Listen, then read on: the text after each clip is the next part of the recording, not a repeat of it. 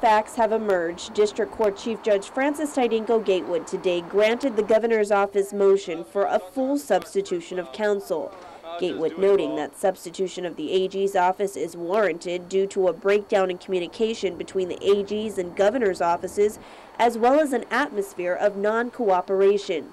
The court said she was surprised to learn that the AG's office in August was taking instructions from the receiver by refusing to turn over documents in the client files when requested by Lieutenant Governor Ray Tenorio. The judge said the information should have been disclosed and expressed concerns that without the Lieutenant Governor's consent, the AG cannot represent any government entity in the case despite its institutional knowledge of the entire Ordot consent decree case. It's an argument the governor's office has been making for months, as they claim the government has not been adequately represented by the AG's office. Assistant AG Patrick Mason defended the work of the office for the last 6 years, saying he was shocked and dismayed by what was presented to the court, as he says the office has done its best to comply with the consent decree with the governor's office.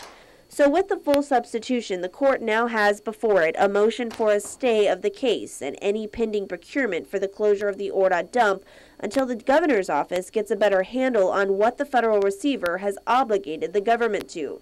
I think the primary concern, as far as I and the governor are concerned, is that the people of Guam can afford to pay for what we really need to comply with the consent decree. I don't think anyone who wants dirty water or to have littered property. We all want to be able to take and do the right thing. But the question is, can we afford to do it? Attorney Roland Mantanonia, who now represents the government, told the court that Gov Guam has been left in the dark to the actual full cost of the dump closure and post-closure, and maintains that the costs will exceed that which the federal receiver has disclosed, which will have a direct impact on the government's ability to provide services to its people. U.S. EPA Attorney Rob Mullaney refuted the claims, calling them baseless. He stressed that the federal receiver has made it clear that there are sufficient funds under the bond money to pay for the closure.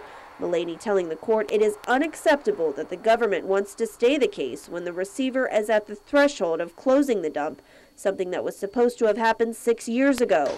The U.S. EPA contends that any stay of the case will only be an environmental and health hazard and end up costing the government even more money. Mullaney reminded the court that the U.S. EPA has not enforced the stipulated penalties of $5,000 a day for failure to close the dump, but could file a motion at any time to force the government to pay up.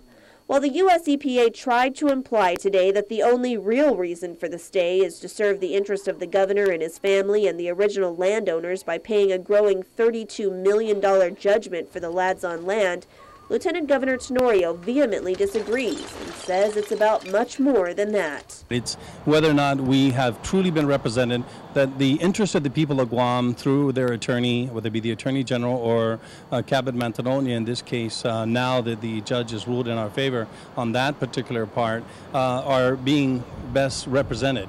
Because if we're not party to the conversation, we're not aware of everything that's going into it. Federal Receiver Representative David Manning told the court that a stay would not only endanger the project and delay it by at least 1 year, but he maintains it would increase the costs significantly and require the project to be rebid. No one wants to see it delayed. I mean, no one, not I, not the governor, not you, no one on this island wants to see a delay. But at the same time, we also want to make sure that the interest of the people of Guam hasn't been properly represented, is the best way I can put it. The court took the matter under advisement. Reporting for Guam's News Network, I'm in